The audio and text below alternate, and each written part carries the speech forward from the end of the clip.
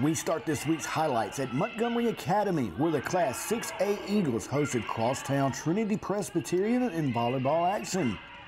Coach Julie Gordon, who recently surpassed 1,500 career wins, watched her Eagles defeat the Wildcats 2-0 with 25-16 and 25-14 wins. Bennett Britt led the Eagles with 5 kills, while several Eagle players tied with 4 each.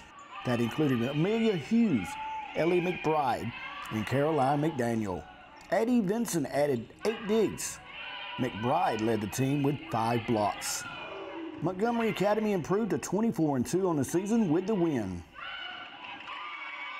We start the football highlights with state record performance in Mobile by McGill-Tulane Catholic place kicker Jack O'Neill. He kicked a state record 6 field goals, accounting for all of his team's points in the Yellow Jackets' 18-16 win over Theodore in a 6A Region 1 matchup. The 6 field goals surpasses the previous record of 5 set by Crosby Gray of Spain Park back in 2015, as well as Sage Ledbetter 2013, Josh Woodard of the Decatur in 2001, Tim Rogers from Mountain Brook in 1990, and Ricky Beck of Geneva in 1970. All field goals were kicked in the rain and were from 38 yards, 40 yards, 31, 32, 32, and 34.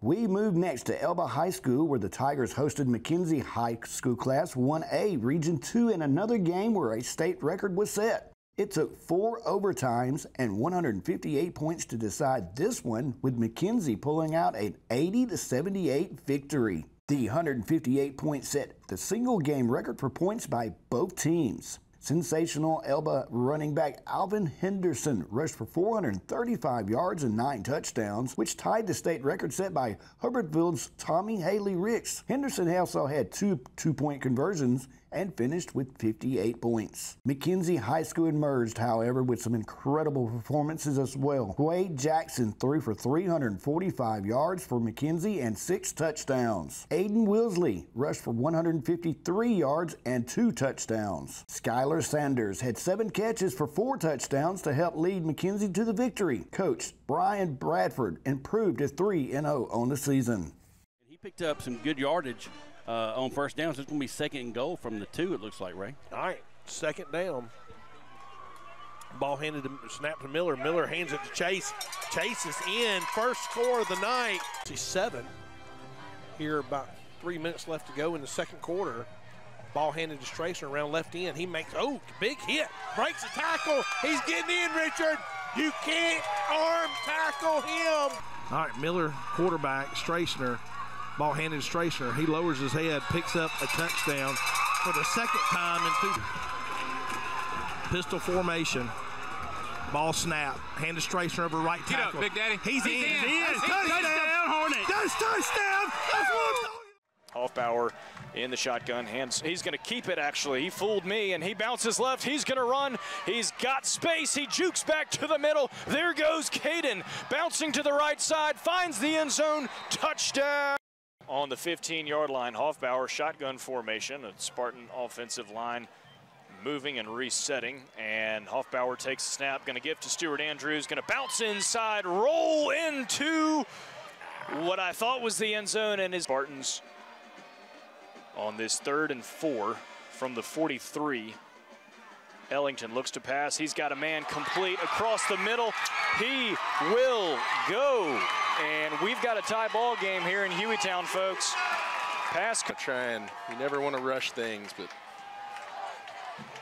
get out there so we don't have to burn one of our timeouts.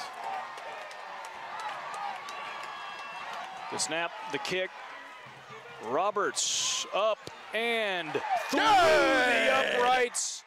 On their first possession, Russell took over. Here's Goodwin, the give to Fennessy, dances left. He's going to walk almost untouched into the end. The first quarter, Golden Tigers on the move again in Red Devil territory. Here's the snap. Goodwin gives to Fennessy again, sidesteps a defender, runs over another one. He's clear. He's got the touchdown. Having his way against this.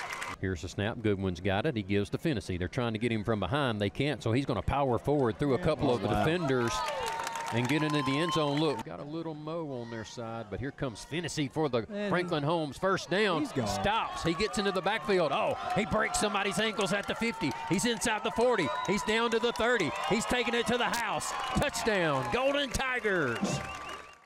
The 2024 edition of the Madison Bowl ended in a thriller. Bob Jones, coached by Kelvis White, and James Clemens, coached by Chad McGee. Running back M.J. Gideon led the Jets with 144 rushing yards and 3 touchdowns, while defensive back Bryson Dowdle led the defense, recording 10 tackles. One of them was for a loss, 1 pass breakup, and 2 block kicks, including what could have been the game-tying field goal in the final seconds of the fourth quarter to secure a 34-31 win for James Clemens in a Class 7A Region 4 matchup.